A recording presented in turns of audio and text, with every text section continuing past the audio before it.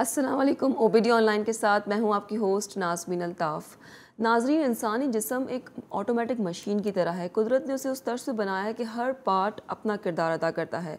जब इंसान अपनी गफलत और गलतियों की वजह से आज़ा और जिस्म की ज़रूरियात का ख्याल नहीं रख पाता तो फिर बहुत सी परेशानियाँ, बहुत सी बीमारियाँ जन्म लेती हैं।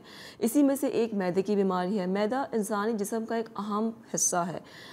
मैदे की बीमारी में सीने की जलन हो गई, हाजमे की प्रॉब्लम हो गई और भी बहुत सारी चीज़ें हैं जो जन्म लेती हैं। आजकल जो हमारा रुझान बढ़ चुका है फ़ास्ट फूड की तरफ, जो हम डेली बेसिस पे इस्तेमाल करते हैं, वो एक बहुत बड़ी वजह है मैदे के ख़राब होने की। तो आज हम अपने शो में मैदे के मर्ज़ के हवाले से बात करेंगे। हमारे साथ स्टूडियो में मौजूद हैं डॉक्टर अता रहीम साहब। अस्सलाम वालेकुम डॉक्टर साहब, कैसे हैं आप? वालेकुम सलाम, अल्हम्दुलिल्लाह। डॉक्टर साहब, एज़ यू नो कि आज हमारा टॉपिक है मैदे के मर्ज़ के हवाले से, तो वो कौन कौन सी बीमारियां हैं या कौन कौन सी प्रॉब्लम्स हैं जो हमारी गफलत बरतने पे मैदे आती हैं सामने? जी, देखिए बिल्कुल बहुत ही कॉमन है। मैदे की तमाम बीमारियां जो हैं वो अगर मैं कहूँ तो कॉमन होती चली जा रही हैं वक्त के साथ साथ। और इसमें सबसे ज़्यादा जो कॉमन है, जो आम है वजह, वो है खाने का हज़म ना होना, बदहज़मी का शिकार होना। ये एक बहुत कॉमन कंप्लेन होती जा रही है।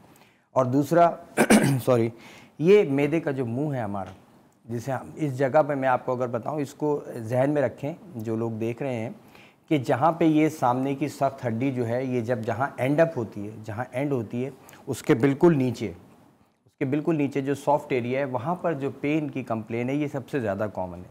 इसकी वजह जो है अगर देखी जाए तो गैस्ट्राइटिस है, यानी सोजिश है।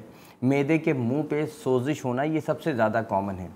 अच्छा, इसकी वजह अगर हम देखें, जो मेन वजूहात हैं जिसकी वजह से ऐसी सोजिश होती है, उसमें मिर्च मसालों का इस्तेमाल, चिकनाई ज़्यादा खाना, ठीक है, और उसके साथ साथ जो सबसे इम्पॉर्टेंट चीज़ है वो ये है कि हम खाने के साथ ही अमूमन पानी का इस्तेमाल बहुत ज़्यादा कर रहे होते हैं। बिल्कुल। एक बहुत बड़ी वजह जिसकी वजह से अब स्टमक जो है वो बार बार, यानी लोग शिकायत करते हैं मैदे में कि जी दर्द हो रहा है, मैदे में जलन हो रही है, ऊपर की तरफ खाना आ रहा है, जिससे गैस्ट्रोएसोफेजियल रिफ्लक्स डिजीज़ कहते हैं, गर्ड, यानी खाना ऊपर की तरफ आना। ये कॉमन इसलिए हो गया कि जब भी हम खाना खा रहे होते हैं उसके साथ अच्छी खासी मिकदार में पानी का इस्तेमाल करते हैं।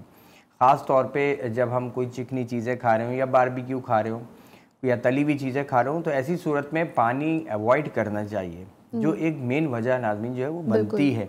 अच्छा, इसके साथ साथ दूसरी जो इम्पॉर्टेंट प्रॉब्लम है वो ये है कि खाना जी मैदे यहीं पे ही रखा हुआ है।